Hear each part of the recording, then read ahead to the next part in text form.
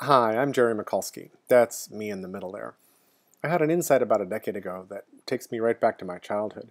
I was raised as an expat kid in Peru and Argentina, and at some point when I was about 7 years old, I fractured my tibia swinging from a tree outside this living room.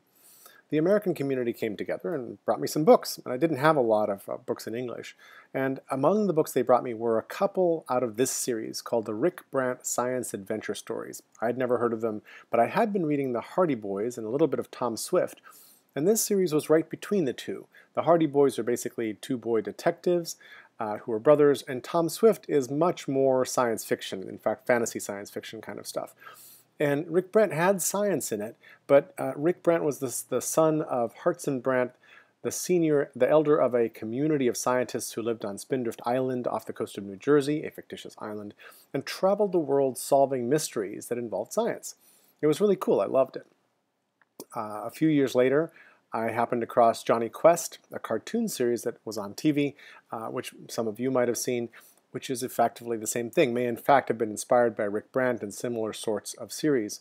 But this is a scientific community solving mysteries around the world, although the mysteries here involve lizard people and stranger things. You'll imagine my surprise and delight when I discovered Tintin in Argentina, actually, because I had a neighbor friend who was of Italian family, and he had some Tintins lying around in Italian. I spoke Spanish but no Italian, but I could kind of piece together what was going on. But I thought the art was fantastic. And of course, Tintin is a boy detective wandering the world solving mysteries. Seeing a pattern here, and here he is with his little dog Snowy, or Milou. And then, of course, you can imagine my delight on discovering Calvin and Hobbes. Now, Calvin is not busy solving any mysteries. He's trying to save the cosmos or do other kinds of things. But he has this playful ability to see everything around him with joy and with adventure and in different sorts of ways. So I really empathized. In fact, my first email address was spiff@well.com. So I was Spiff for many years online until I sort of grew up and used my name. But all of these characters really formed a lot of my character.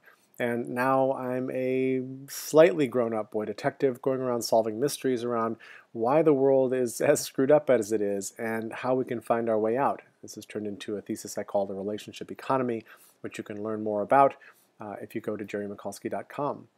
But it's been fun reflecting on what got me here and the strange parallels in all those things that I cared about so much as a kid.